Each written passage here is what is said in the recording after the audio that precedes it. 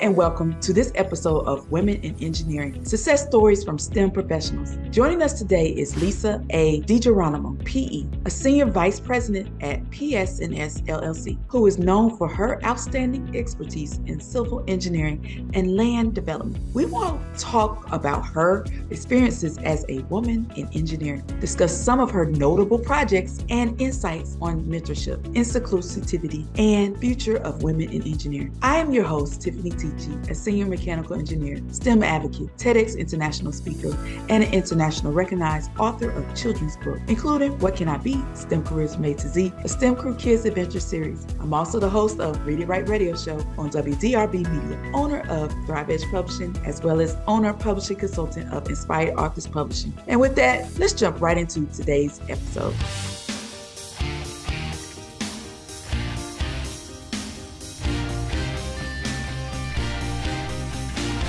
Now it's time to jump right into the main segment of our episode.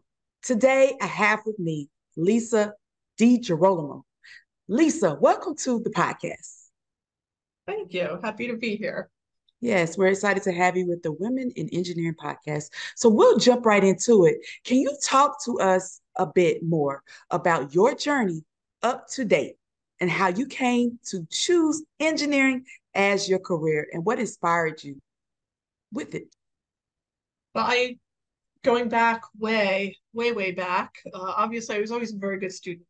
But my love really was for math and sciences. And the math and sciences are just a natural pathway into engineering. When I went into engineering, though, it wasn't a very common thing for women to do. It was actually very uncommon for women to enter the engineering industry. But one of my inspirations was actually my grandmother. My grandmother, she was blind ever since I knew her, and she never let anything get in her way. She put aside the fact that she was blind, and she said, "Well, let me drive a car." Grandma, you can't do that. But she was always of the opinion that you could do it. It didn't matter, what the obstacles were in your way, you could achieve that. So she was probably the person that, influenced me and kind of gave me that determination to be able to do it. I, obviously applied to engineering school. I got into engineering school. That was a hurdle, and it was difficult, challenging. Studied a lot. You had to kind of be better to get through school, but graduated near the top of my class. And my first job was with a roadway design company, McGuire Group, and they were designing the third lane widening to 287. So I spent the first 9 years of my career designing roadway widening. And part of that was designing culverts, increasing the size of the culverts. And what I found there was a real passion for hydrology and hydraulics, water flow. I find it fascinating. I like to watch a flood. I don't like to be in it, but I like to watch. That really pushed me into that hydraulics piece of the puzzle. And it got to a point where I needed another challenge. And that's when I came to PS&S and got more into site development, which required a bit more creativity than a roadway design. And I was very challenged by it. And I got the opportunity to work on a lot of projects that really, spoke to my passion in hydrology and hydraulics. So, I started at PS&S quite a few years ago as a project engineer, and now here I am, senior vice president of their site civil division. So it's been a challenging road, but it's exciting. It's exciting to look back. Love it.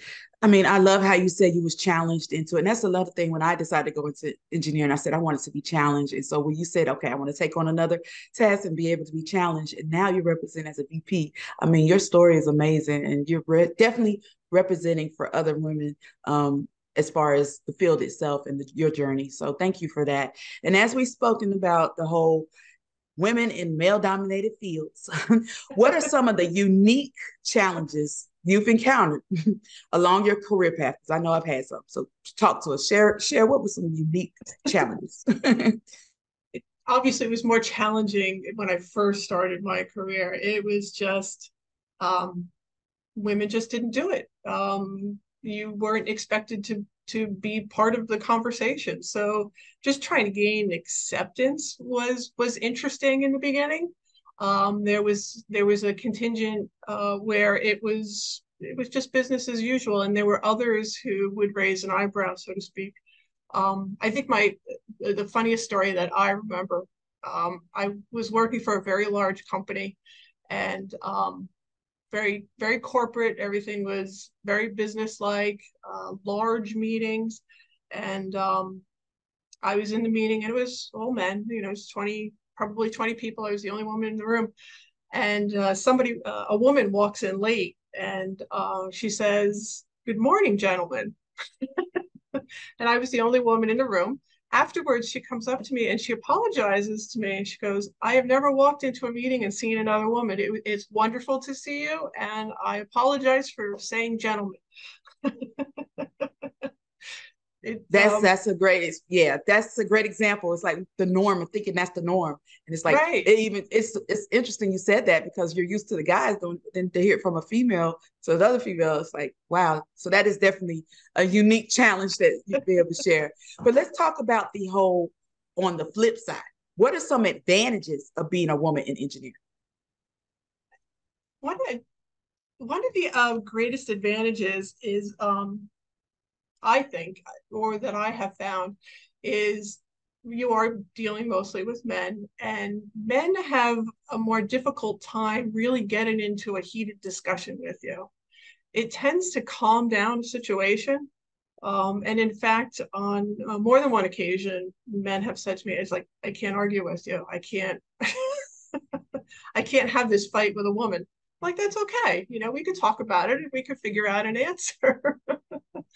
And the other thing is, again, this was more in the early parts of my career. It doesn't happen quite so much now. Is being underestimated. Sometimes you could take offense to that. I never did. I took advantage of it. Um, and it's powerful and it's empowering when somebody underestimates you. You automatically have the upper hand. So that's, for me, that's also been something that's been very helpful at times. I love it. That is great perspective, because and it does, I guess, as you say, with growth. You said at the earlier stages, sometimes it's hard to get adjusted to that. But it's like the fact that you said you turned it into flipping it from, okay, they underestimate me, but I'm gonna take advantage of that opportunity. And I love how Right, you flipped the switch. Because me, I'm just like, I'm gonna let them know. But you have to right. be cognizant, and I love how you did that. So I'm taking notes from you as well. And so can you talk about any mentors or role models who have influenced your engineering career?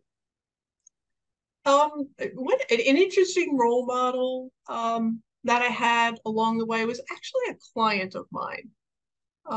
We have a lot of mentors along the way who kind of teach us, the ropes relative to the technical pieces of the puzzle. But he stands out because he really taught me a very different part of engineering. It's not just the technical; it's how you handle yourself within an environment, within a political environment, within a large corporation. How do you express things? How do you get your point across? Also, presentation and how you deliver a product has a tremendous impact on what we do. You put your best foot forward, and if your best foot forward at first glance doesn't jump at you, that that doesn't take us anywhere. So he really taught me kind of the finer points of being an engineer, not the technical piece, but more of the collaborative, social, maybe not even social, but just a very different perspective of being a good engineer and being a good consultant to our clients.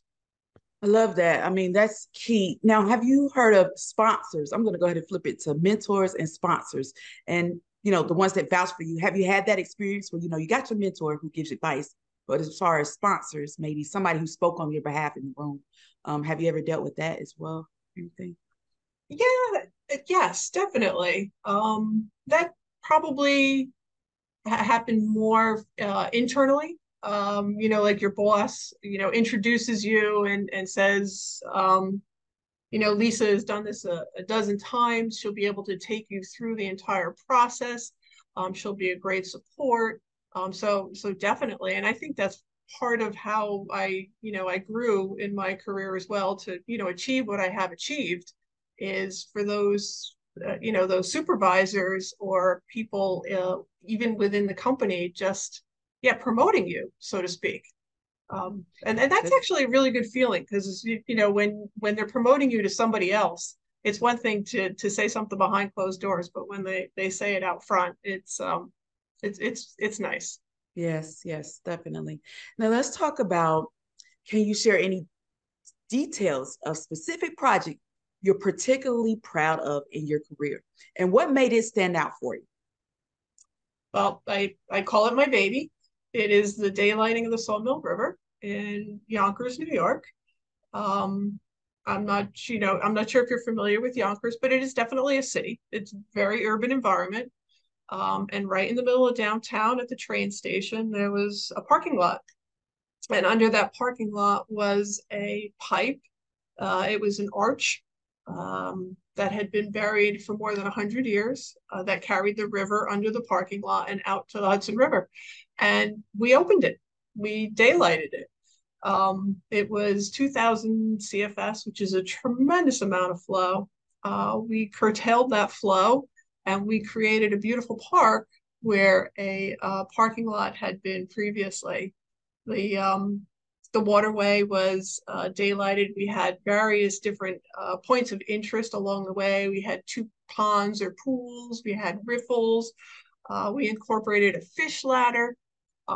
There was a lot. It was very satisfying from an environmental perspective as well. It had a lot of benefits to the community, not only to give them a space. It was a passive park, but it gave them a space to congregate and enjoy the river and the trees and the grass, particularly in the middle of the city.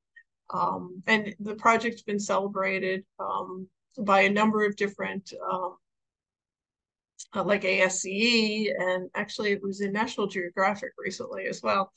So it was a tremendous challenge to control that water and allow the public to get close to it.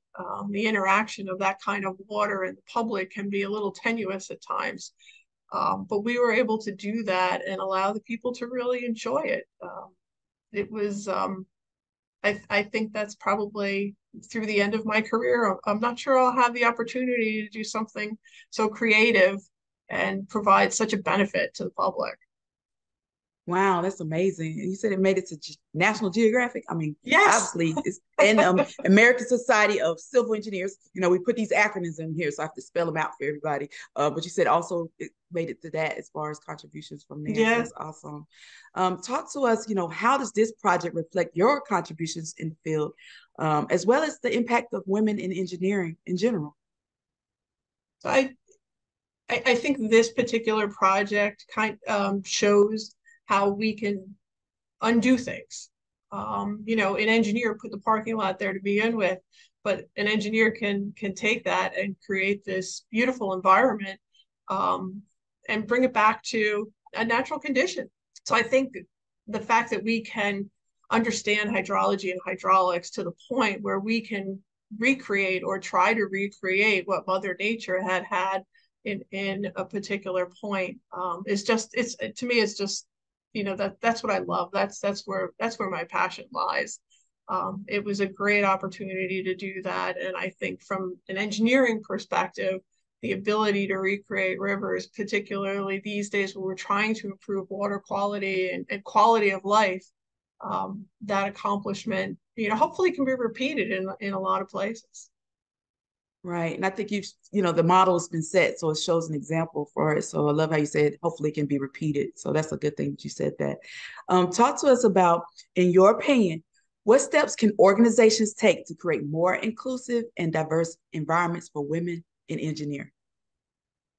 I think we've come a long way. I think we've come a tremendous way since I started in the business.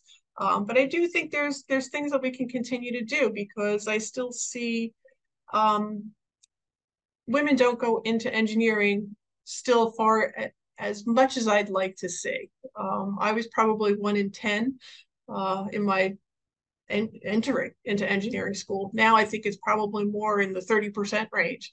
I'd like to see that be 50%. So I think we have to, number one, it would be great if organizations encouraged young women before they got to the workplace to accept the challenge of the math and the sciences and support that and participate in that. And then, once we get to that point where we are in the business world, you still need mentoring and support. And a lot of companies have done that, not all, but I think that that's a great program also, is to give women a place to discuss things, and get some good feedback. Talk to people who've been there. How did you handle this at this particular point? Or where do I take this from here? Those support groups and that mentoring, I think, is really important. Yeah, I love how you say that, the support groups. Do y'all have affinity groups or, the employee resource groups? And I know we have it with ours as far as the women side of things. I don't know if, if that's another thing as far as organizations having those type of support groups as well. Right. Yeah. A lot of organizations do. And I know, PS&S had one probably prior to COVID, kind of fell apart. Yeah, yeah, yeah. Um, But that's a but it's, definite key. mhm, Yeah, yeah. So, yeah. so talk about any strategies or insights that you could share with other women looking to excel in engineering. I think the biggest thing is be determined.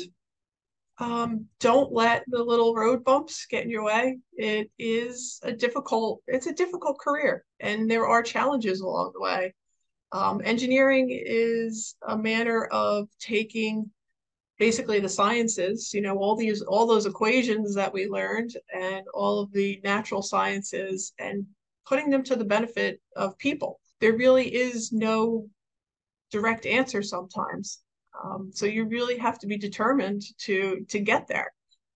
You are gonna, again, hit those speed bumps and falter, but do not give up. The other thing I would say is kind of silly, but as a woman engineer, always keep a pair of boots and a hard hat and a vest in your trunk. I have in my career gone to meetings in a nice pair of pants and some high heels and been asked to go out in the field afterwards.